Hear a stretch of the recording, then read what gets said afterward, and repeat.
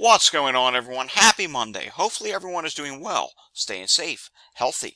Hope you had a great weekend.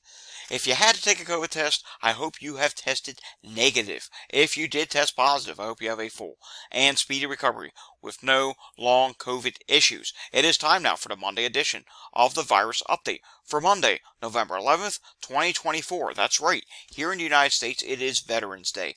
Happy Veterans Day to all the veterans, and thank you so much for your service to our country. If you're new to my channel, you have clicked on to today's Virus Update. We do these a few times a week. Used to be daily.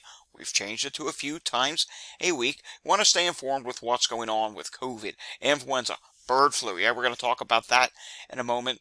And all these other viruses, this is the place to do it. I keep you informed by showing you news, data, wastewater. We're going to look at a ton of wastewater sites today because, well, we didn't do Wastewater Sunday this week, so let's make it a Wastewater Monday. Why not? Want to stay informed? Just subscribe down below. Give this a thumbs up, hit that notification bell, share this video with anyone you know, and of course, leave your comments down below. Alright, starting off with some news that was breaking over the weekend.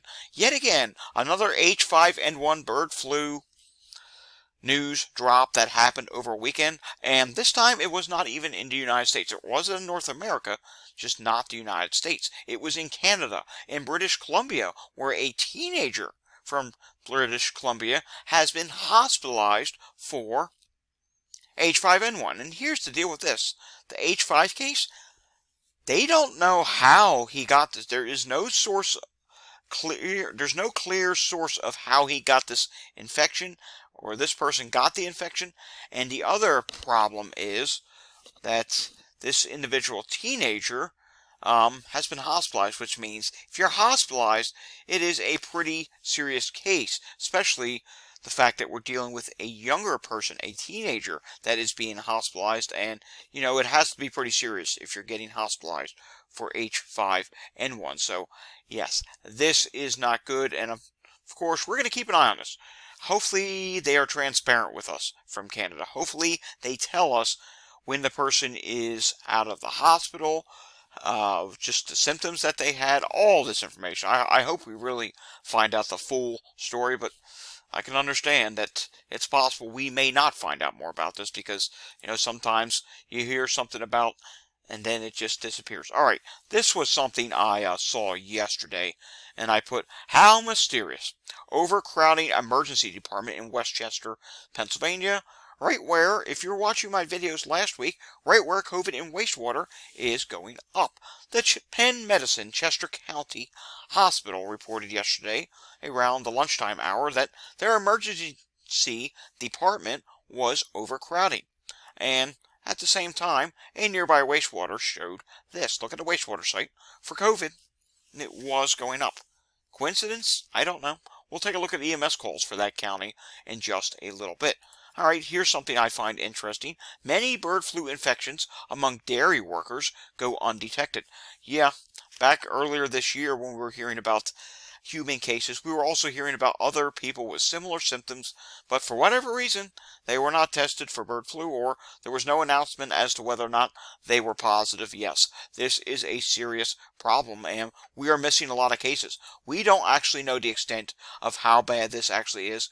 We have seen H5N1, or bird flu, H5 bird flu, show up in wastewater. It's been showing up in California, but again, I really do believe we probably are missing a lot of cases when it comes to H5N1. Alrighty, let's take a look at a COVID projection for the next month. Here's Mike Horger. He did an update with his PMC COVID-19 forecasting model for November 11th, 2024, and this is rather interesting. Now, please don't shoot me. I'm just a messenger. Some may not agree with this projection whatsoever. Some may say it's overdone. Some may say it's underdone. I doubt people will say it's underdone, but I'm pretty sure some will say this is probably likely to be off. But here's what he's saying. We're starting to get our first glimpse of the shape of the winter wave. Expected transmission a month from now will be 1.3 million daily infections. Oh, that's so very bad. That's not good at all. Best case, 0.7 million, or other words, 700,000 daily infections. We can hope the best case would be correct. Worst case? Oh, yikes. Worst case would be 1.8 million daily infections, which means that would be similar to last year, although at that point I think that would be higher than we were at that point last year. There's nothing in the data yet to suggest the winter will be markedly different from last year, which is very bad news.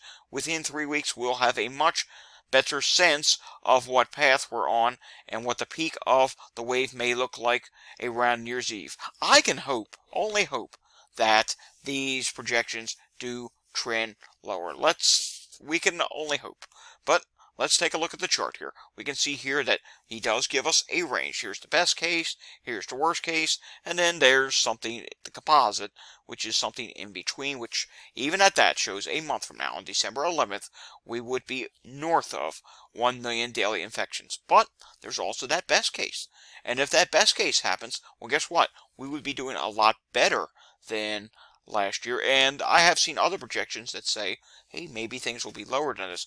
We'll just have to see what happens. As of yet, we're in the very early stages of our new wave. It's matter of fact, it may not even be rising yet in all areas. Some states are rising, many are not, and we can see right now we're at about 400,000 daily infections. But no matter what happens, there is one thing that is guaranteed: new variant or not new variant, Thanksgiving is very reliable and dependable for one thing: causing more COVID cases. It has always caused more COVID cases since this all started back in 2020. So yeah, this is not the best of news to see that his composite is saying north of 1 million cases a day again, but kind of to be expected.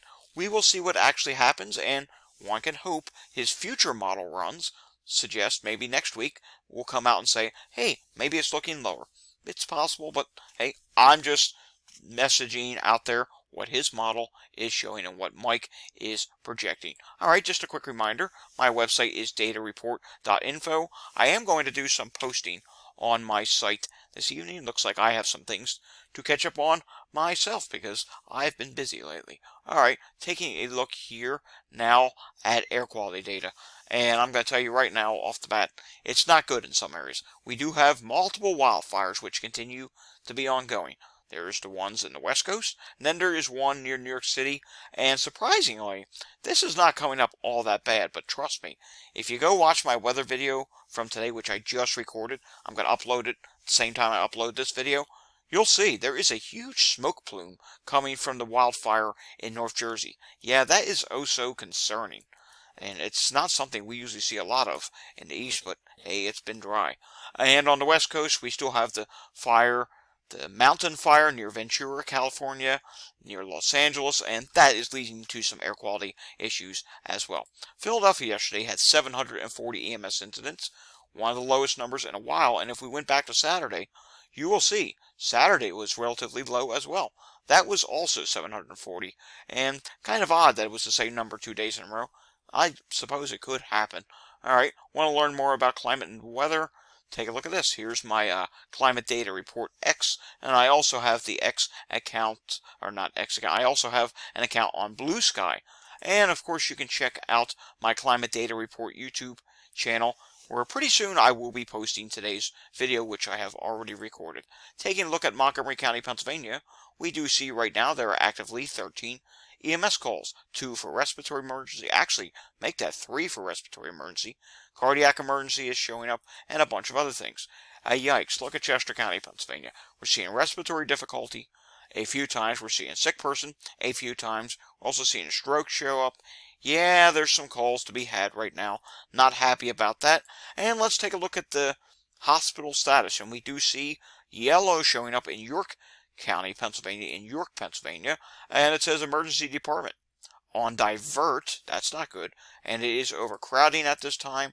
And I also see, look at this, that hospital in Chester County, Pennsylvania is, yikes, high patient volume there as well. I'm also seeing, it looks like, in Delaware County, high patient volume. I'm seeing high patient volume again in another hospital in Delaware County, and the Lehigh Valley, yikes, is just a mess. 1, 2, 3, 4, 5, 6, 7, 8 hospitals yellow. Let's see. Jesus. St. Luke's Anderson campus at capacity. Emergency department at capacity at the Bethlehem campus. How about in Allentown? Emergency department near capacity. This is just totally ridiculous. Then we get to St. Luke's in Warren, which is western New Jersey.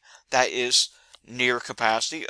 We really have a hospital issue ongoing up in the Lehigh Valley portion of Pennsylvania right now. A part of the problem there is not all the pandemic. The pandemic does not help, but there's also a population boom going on in that area, and because of that, it is impacting the volume levels of patients. The Poconos, St. Luke's, Monroe campus at capacity. So yeah, very busy at the hospitals in eastern Pennsylvania. We can't see Philadelphia. The only way I could find that out is if I listen to dispatch, and they would say if a hospital is going on divert.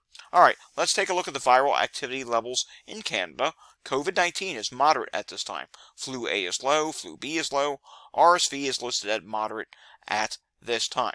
Taking a look at the Walgreens COVID positivity index, and we see that COVID at this time is listed at 13.2%. The prior week is 14.1%. That's a difference of down 0.9%. Testing was slightly down this week. 4,009 total tests versus 4,190. Let's take a look at some individual states. We'll start off in the west and make our way to the east. I'm seeing red in Washington. What could that be? Well, it looks like your testing's down. 55 tests versus 57. Because of that, your positivity index did really go up. 20% versus 10.4%. That's a difference of up 9.6%. We'll have to keep an eye on that, though, because I mean, you're not doing a lot of testing, but that is quite the big positivity rate increase at this time. In California, the positivity rate is 7.7%. The prior week was 13.9%, down by 6.2%. Total test, 143 versus 137. Positivity rate down, testing up. That is some good news. Now, some not so good news. Arizona, you do have a problem developing here. Your positivity rate for COVID is 30.2%. The prior week was 24.1%. That's a difference of up 6.1%. And no, testing's not down. Testing's actually up 172 versus 137, which signals that, yeah, your cases may be starting to rise once again. Texas, take a look at this. Yeah, this could be another signal. Texas, the positivity rate is 9.6%. The prior week is 8.9%. Difference of up 0.7%. Total test 664 versus 661. Just 3 tests more, and just an ever so slight positivity rate increase. It could be the start of a new wave, maybe, or we'll have to just wait and see. Taking a look at Illinois, 16.8% COVID positivity rate. The prior week was 14.9%. That's up by 1.9%. 256 tests versus 269 tests. In Michigan, the positivity rate is 17.3% versus 17.6%. That is down by 0.3%. Total test, 127 versus 125. In Florida, the positivity rate for COVID is 9.7%. Last week was 10.4%. That's down 0.7%. Testing went up. Hey, you're still dropping. 443 total tests versus 434. Pennsylvania, the positivity rate has started to go up. But look at the testing. 44 tests versus 57. Not a lot of tests, but it went down. 20.5% positivity rate versus 15.8%. And that is up by 4.7%. New York State, the positivity rate is 25% versus 21.5%. That's up by 3.5%, but look at total tests. That is down.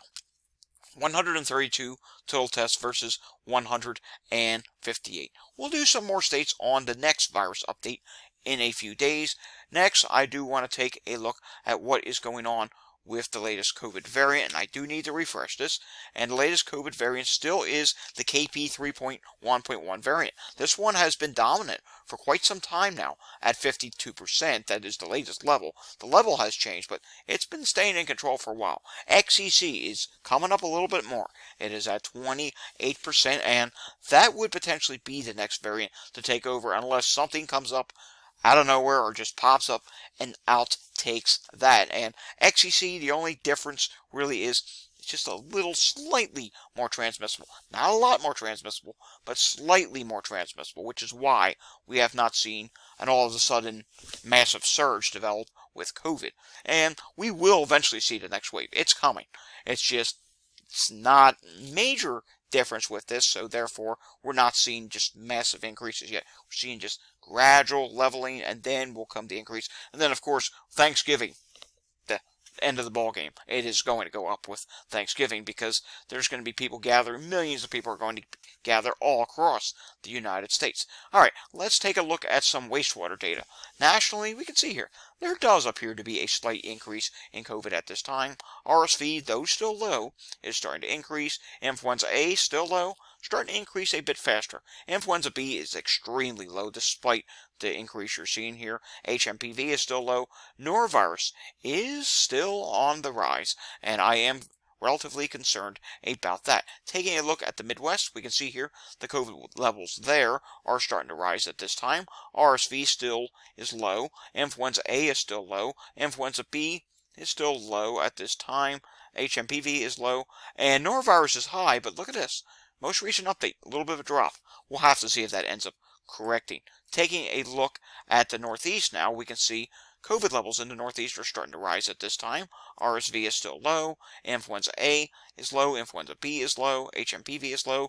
Norovirus listed at medium and continuing to rise. That could soon go to the high category, which is not good. In the South at this time, we can see COVID levels are low. Not really seeing a rise yet. It's corrected to being stable. RSV continues to rise. That could go to medium soon, as could Influenza A, which continues to rise. Influenza B is very low, as is HMPV.